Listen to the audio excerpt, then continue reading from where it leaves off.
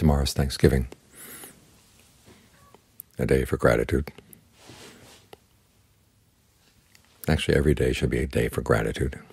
One day a year is not nearly enough.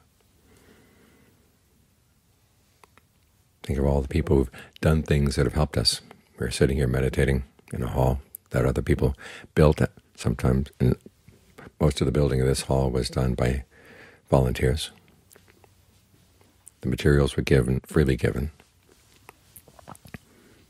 You look around the monastery, everything here is a gift.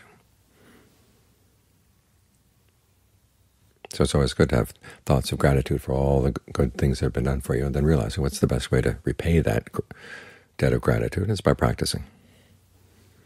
So look at the practice as an opportunity to pay off some old debts.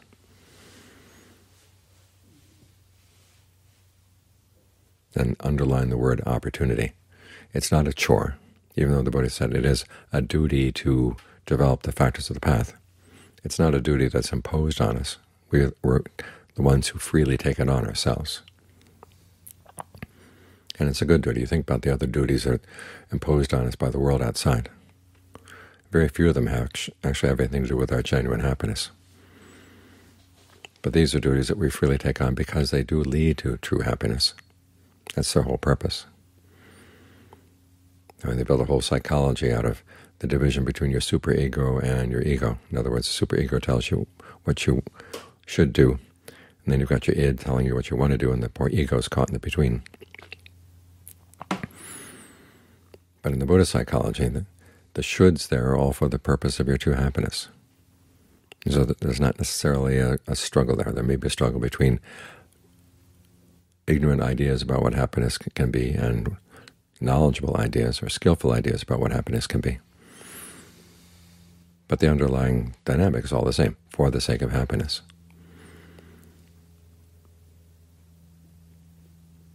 So these are shoulds we take on. There shouldn't be that much of a struggle inside. The struggle, as I said, is between ignorance and knowledge.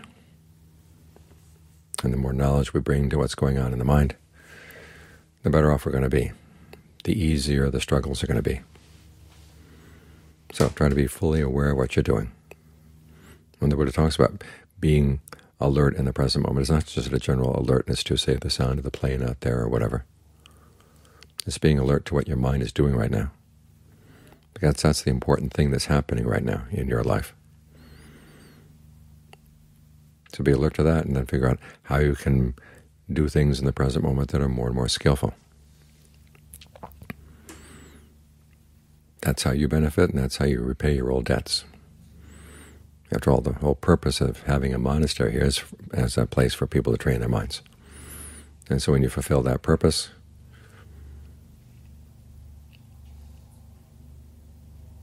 it's what keeps the monastery going. So meditation is a gift to yourself and a gift to others. And try to find some joy in giving.